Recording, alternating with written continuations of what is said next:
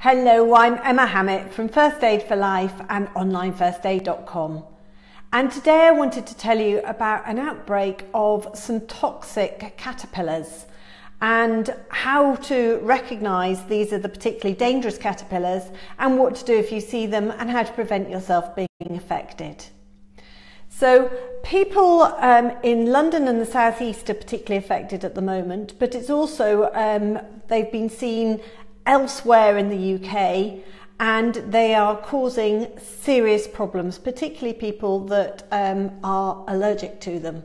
They are toxic to humans, and if you are asthmatic as well, they can cause you to have a very serious asthma attack, or they can cause you to experience anaphylactic shock.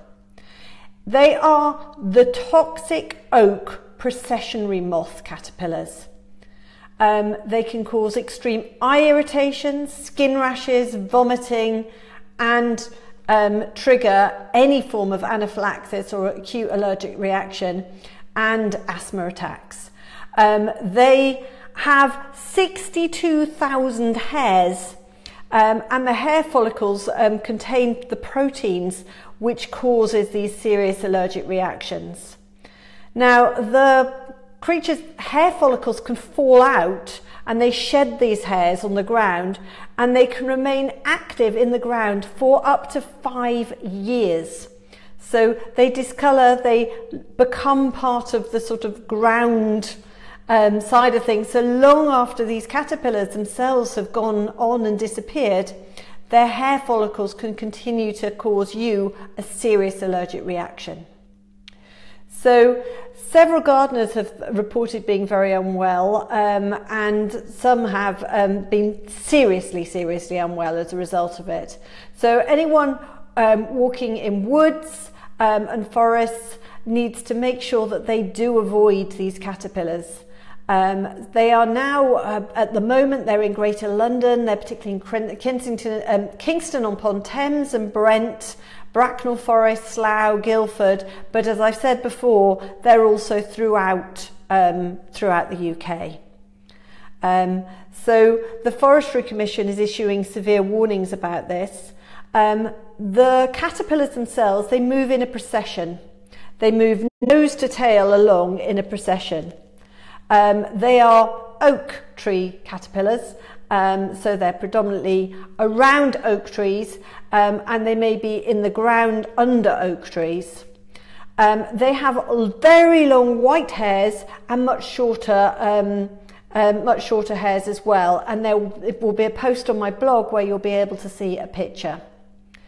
They're first spotted around mid-April, and the Forestry Commission are doing a very serious treatment schedule to try and eradicate the larvae before they're too big to be killed. So they are trying to identify quickly where there is a problem and try and get to them as quickly as possible. Once they get too big, then they're actually too big to be affected by the larvae killing stuff that they use. So the key is that these hairs, when they come out, can remain just in the foliage. So if you've got children kicking the leaves around or playing, or you're sitting having a picnic under an oak tree, you could get affected by them. Don't touch or approach the nests of the caterpillars. Don't let children touch or approach the nests of the caterpillars, and keep animals away from them too.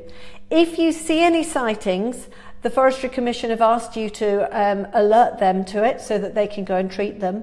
And if you are affected by it, you need to get treatment for your allergic reaction as quickly as possible. If it's a mild allergic reaction, then you should find that a good antihistamine, so a Piriton or a fexofenadine, will actually work. It takes about 15 minutes to work, but it should relieve a lot of your symptoms.